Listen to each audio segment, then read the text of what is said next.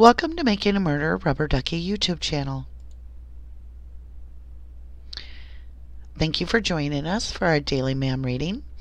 We are digging into the CASO Investigative Reports. We're doing pages 41 through 50 today, and this will be part 5. And if you want to follow along with us, you can absolutely do so at RubberduckyStevenAveryFiles.com, and there you will choose your documents library, and then you can go ahead and choose CASO file or tile, and you will see the CASO Investigative Reports there. Click that open and go ahead and go to page 41. Thank you, and let's get started. Page 41. Type of activity: flyover utilizing lakeshore aviation. Date of activity: 11:04:05. Reporting officer: Sheriff Jerry Pagel. On Friday, 11:04:05, investigator Wendy Baldwin and I went to Lakeshore Aviation in Manitowoc, where we met with pilot Kurt Drum. We did a flyover of the Zipper property and the Avery's Auto Salvage, attempting to locate Teresa Halbach's vehicle. Upon flying over Avery's Auto Salvage, we noted there were thousands of vehicles in the salvage yard, and we specifically were unable to locate any vehicle similar to that which was being driven by Teresa Halbach. Upon flying over the Zipper property, we also met with negative results. We did a flyover of the entire Mishka area and again met with negative results. We also flew to Brown County from Mishka in an attempt to possibly locate Teresa Halbach's vehicle, again meeting with negative results. We finally flew from Teresa Halbach's residence, located on County Highway B, west of St. John, to the Mishka area via U.S. Highway 10, and again we were unable to locate the Halbach vehicle. Sheriff Jerry Pagel, Calumet County Sheriff's Department. Page 42. Type of activity: follow-up investigation. Date of activity: 11:04:05. Reporting officer: Sheriff Jerry Pagel. On Friday, 11:04:05, I had personal contact with Sue Lisso and Joan Leckler at the M&I Bank in Chilton. A subpoena for records pertaining to the financial transactions for Teresa Halbach were provided to Lisso and Leckler. I was informed that Teresa had a personal checking and savings account at the M&I Bank and also a checking account for her business, which was known as Photography by Teresa. A check of the financial records revealed no recent activity, specifically no activity since Monday, 10/31/05. Records pertaining to Teresa Halbach's financial accounts at the M&I Bank can be found incorporated with this report. Sheriff Jerry Pagel, Calumet County Sheriff's Department. Page 43. Type of activity: contact with Singular Wireless. Date of activity: 11:04:05. Reporting officer: investigator John Dietering. Documents generated: none. On Friday, 11:04:05 at 13:10 hours, I, Dietering, did have contact with a representative of Singular Wireless regarding a court order that was prepared by investigator Baldwin and facsimile transmitted to Singular Wireless. Singular Wireless folks advised me that they required an eavesdropping warrant similar to a Title III wiretap warrant in order to access any voicemail records. John Dietering, investigator, Calumet County Sheriff's Department. Page 44. Type of activity: interview of Bradley Scheck. Date of activity: 11:04:05. Reporting officer: investigator John Dietering. Documents generated: none. On Friday, 11:04:05 at 14:09 hours, investigator Wiegert and I did interview the following individual concerning this matter: Bradley C. Scheck. Information had been developed that Bradley Scheck had been involved in a physical relationship with Teresa Halbach. Information developed that Mr. Scheck had possibly been calling Teresa Halbach after the relationship had terminated. Prior to asking Mr. Scheck any questions, he was advised that he was free to leave, not under any arrest, and could stop answering questions at any time he chose. He indicated he understood this and agreed to speak with us. Scheck indicated he is currently employed as an executive producer for CBS News. He states he reports for work at 01:30 hours daily. He went on to indicate Teresa Halbach is one of his best friends. He stated that their friendship goes in spurts, and she has worked on weddings as a photographer for the bride and groom, and that Bradley had provided DJ service for the wedding. He states that they have been friends approximately 2 years. Bradley indicated that he and his ex-wife, who is identified as Casey Cronin, had posed for nude photographs, and Teresa had taken these photographs at Pierce Studios in Green Bay. He stated they had become comfortable with Teresa and that they both agreed to pose for these photographs. The photographs appear to be very tastefully done. He stated that he had been divorced since August of 2005 and that he had been separated for some time previous to that. I was able to determine that Casey M. Scheck and Bradley C. Scheck filed for divorce in Brown County on 10/26/04. Bradley freely admitted to being involved in a sexual relationship with Teresa, but says they are not romantically involved. Page 45. He stated he had seen Teresa at Max and Irma's at Bay Park Square approximately 2 weeks ago, and that they had had lunch together. He stated that he had text messaged Teresa at 12:45 hours on 10/31/05, and he had gotten no response. He stated he called her at 21:17 hours on 11:03/05, and he found her voicemail to be full. He stated that after a couple rings, the phone transferred to an automated voicemail, not Teresa's personal greeting. He stated that he, Nicole Sanger, and Teresa did a lot of three-way calls. He stated that Nicole's phone number is 920-475-1351. Bradley indicated that Teresa was not known to be depressed or have any problems. He stated that in his last conversation with Teresa, she had made no mention of any incidences during Auto Trader shoots. He went on to indicate he and Teresa were involved in a sexual relationship a long time ago. He stated that Teresa advised him that she had nothing going on in that department during her recent conversation with him. Bradley did indicate that Teresa mentioned to him that she had slept with her roommate Scott several times and that she had regretted it, but had gotten over the awkwardness of being involved with him. Bradley indicated that the relationship with Teresa started at the beginning of 2005. He had no answer as to why the relationship was not pursued, other than they were both busy. Bradley Scheck did indicate that he owns vacant property of State Highway 57, north of Greenleaf, but indicated that this was just a lot. We asked Bradley to provide us with his activities for Monday, 10/31/05. He indicated to the best of his recollection he went into work at approximately 01:45 hours and was there until approximately 10 o'clock a.m. or so. He believed he slept during the day and was not very sure of anything else he did. He stated he got a voicemail message at about 1400 hours, and at that time got up, did a couple of chores, and went back to bed shortly thereafter. He allowed us to review his cellular phone, and there were missed calls at 5:55 p.m., 7:53 p.m., and 7:54 p.m. He then indicated that he recalled going to Unison Credit Union after work on Monday, and then met his father at the Pontiac dealer in Kukana. I believe this to be Gustman, and paid his father $1,500 that he owed him. Mr. Scheck had nothing further to offer in this interview, and indicated he would be more than willing to allow us to interview him if we had any further questions. The interview terminated at 14:30 hours. John Dietering, investigator, Calumet County Sheriff's Department. Page 46. Type of activity: attempted contact at 215 South Quincy, No. 3, Green Bay, Wisconsin. Type of activity: 11:04:05. Reporting officer, investigator John Dietering. Document generated: none. On Friday, 11:04:05 at 14:50 hours, Investigator Weger and I. Dietering did attempt to make contact at 215 South Quincy Street, Green Bay, Wisconsin, Apartment 3. SBC Security had advised us that while they could not provide us a last name subscriber for 920-435-1367, they could in fact provide us with a last address that the number listed to.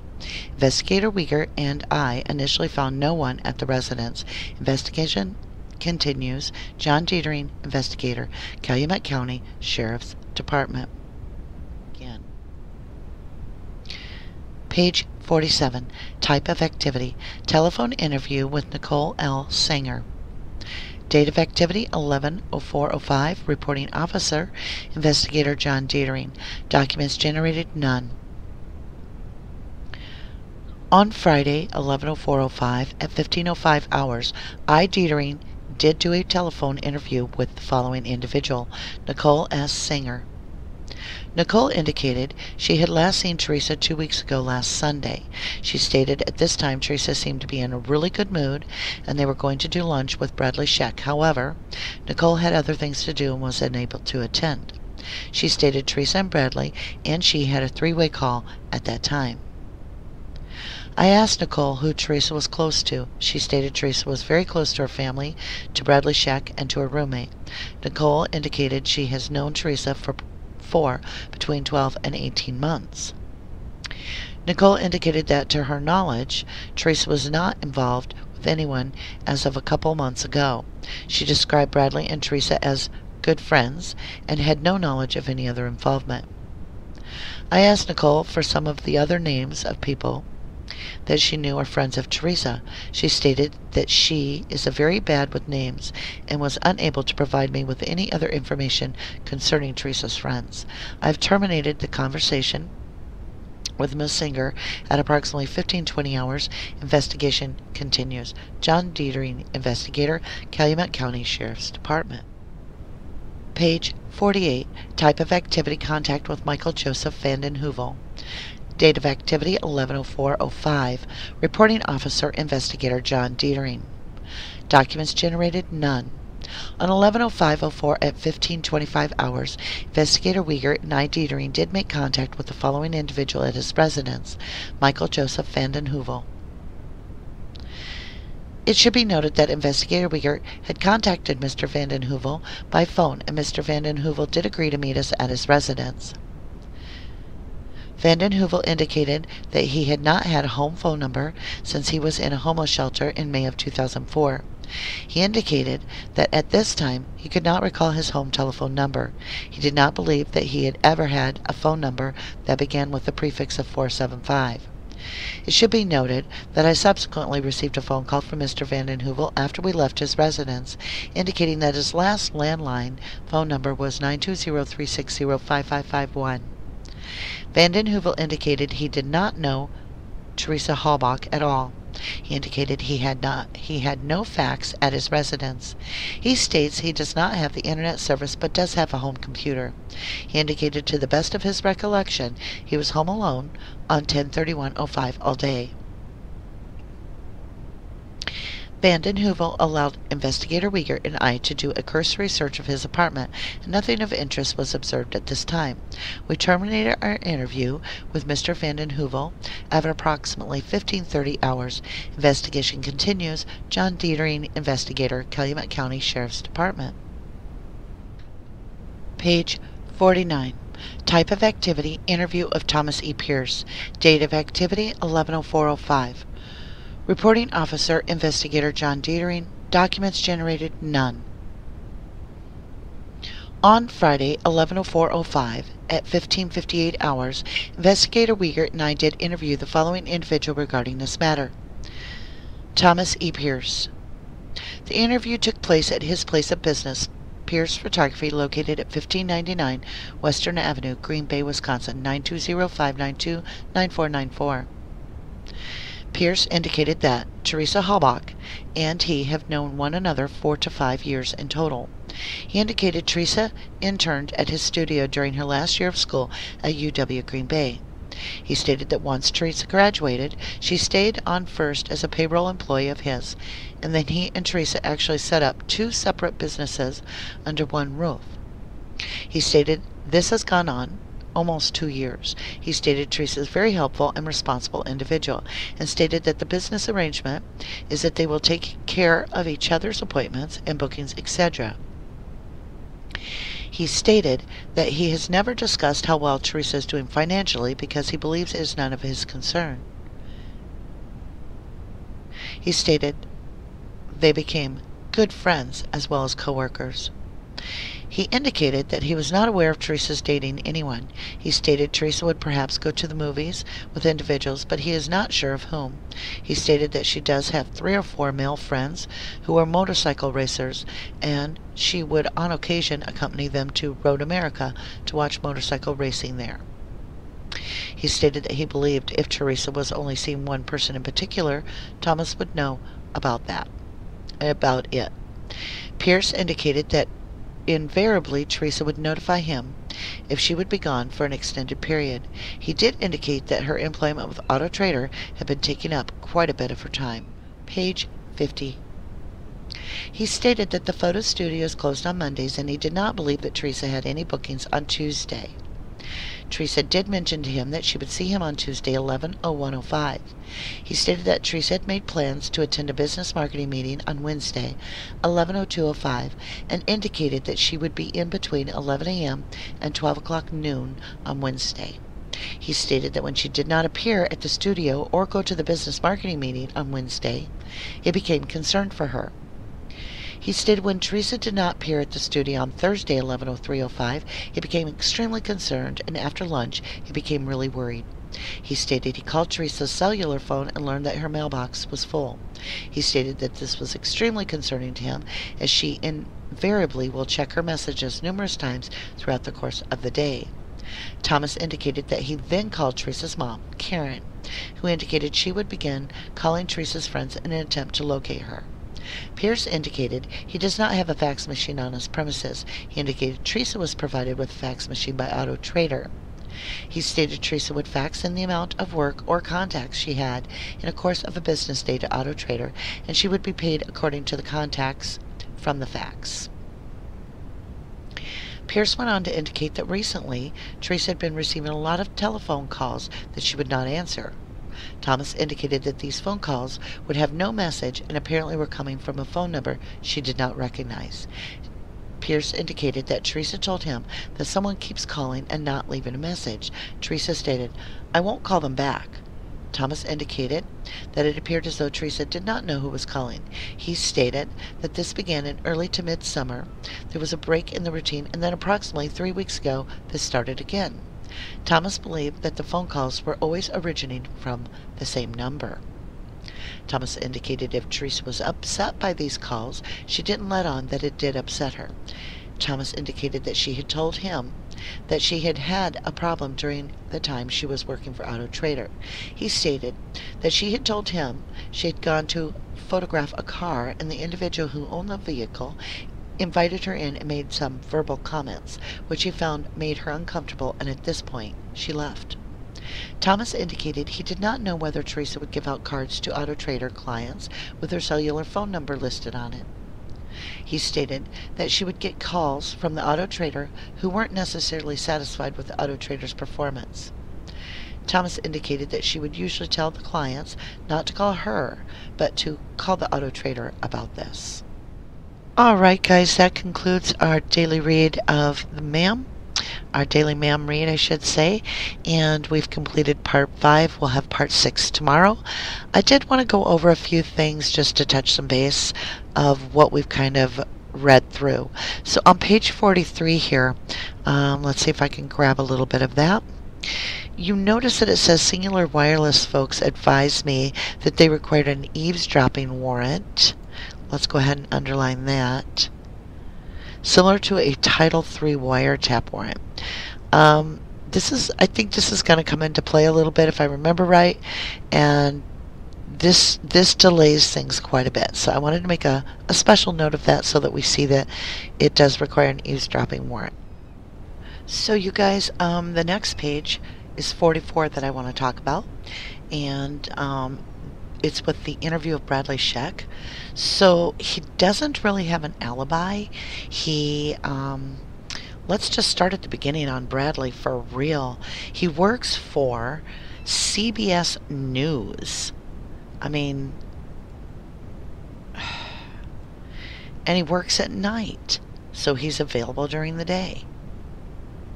Interesting. Let's see, we'll make a little, see where it says that. Let's see if I can control the mouse. I'm horrible at it. Sorry guys, I'm not an artist here. We'll try we'll try to do better. But that's interesting. And then also it states that he took, look at this right here, you guys. Bradley indicated that he and his ex-wife, who was identified as Casey Cronin. Now, Casey and him actually, she files a restraining order on Bradley back in 2004. And this is after the pictures are taken. Him and Teresa are seeing each other. And Casey, his wife, files a restraining order. And 5 days later, she files for divorce. Now, what's interesting is there's some court case in here that we're going to have to look more up on that has to do with these naked pictures. And Teresa went to the court case with Casey and Bradley.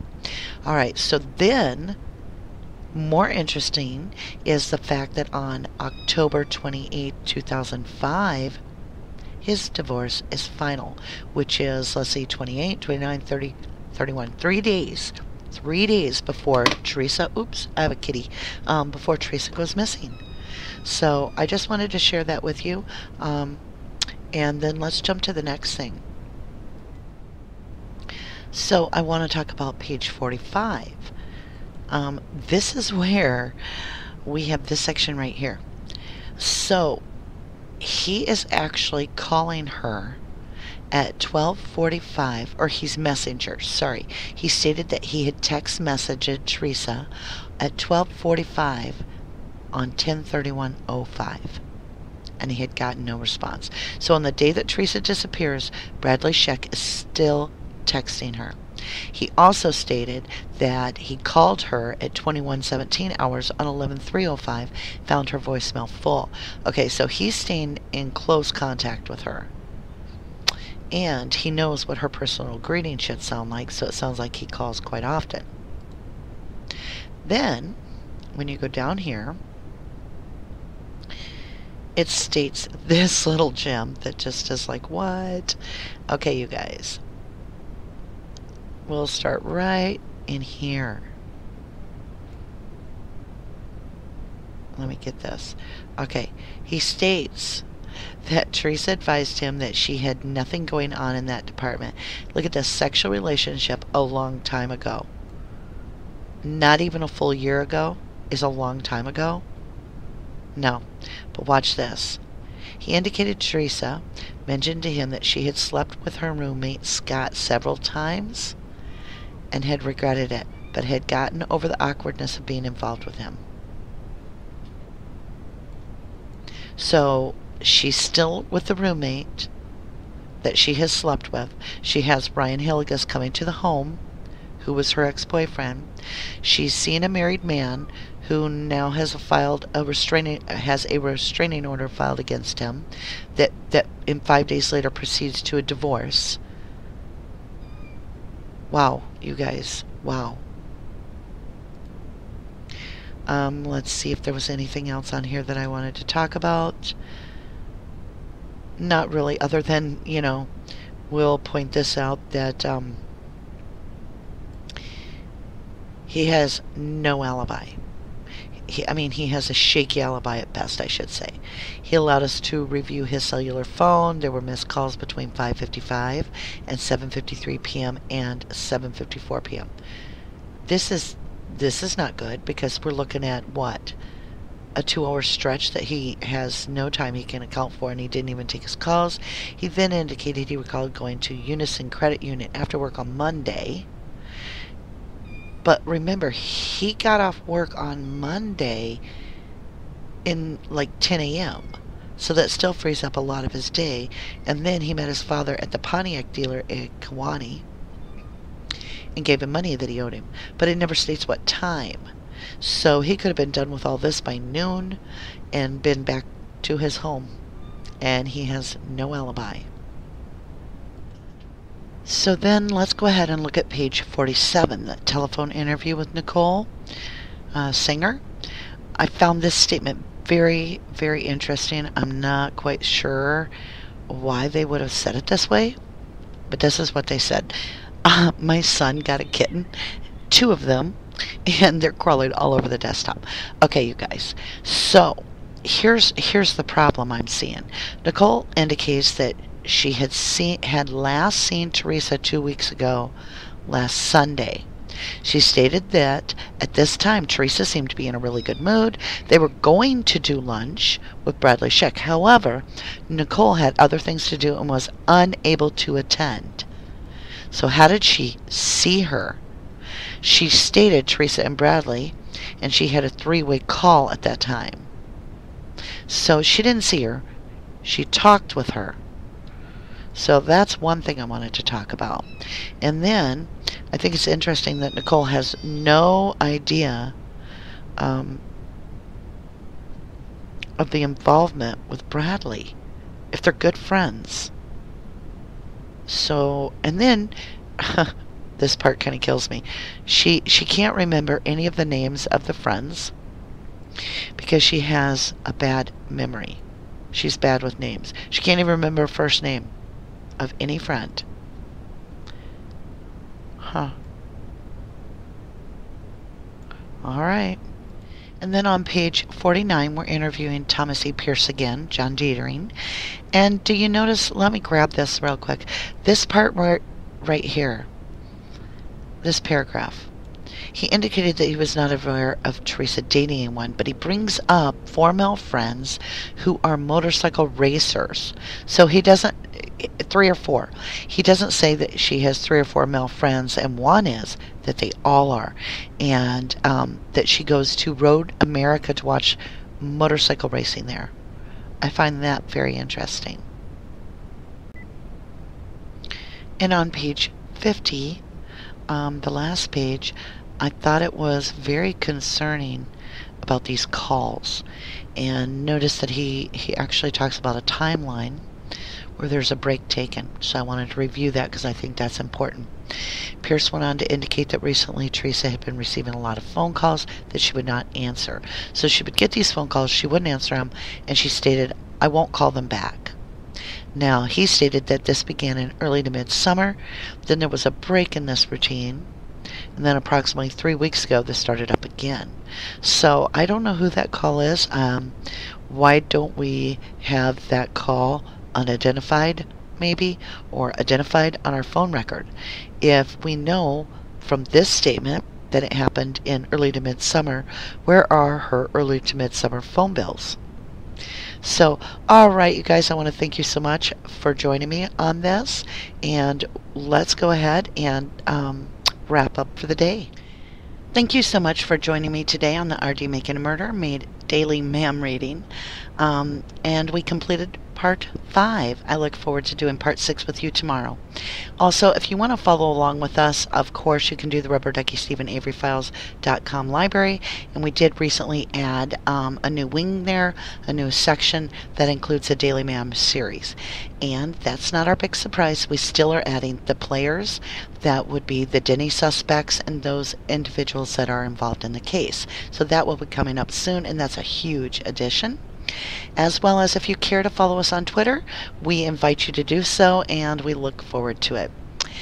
If you are wanting to have a little chit chat with us and follow us after live videos, you can follow in the description below the video, the Puddle Chat. Just take a little click and you will be able to download Discord and jump right into chat. It's extremely user friendly, and we do have 24/7 chat going around the clock on that channel. And I want to thank each of you from the bottom of my heart for subscribing. And if you would like to do an update, you just hit that bell, and that'll give you a little ding when we release a video. And I just want to say, every day we work towards, getting justice for those that are wrongfully convicted. And both Steven Avery and Brendan Dassey are both 100% innocent. And if you didn't do the crime, you shouldn't do the time. Thank you guys, and have a wonderful day.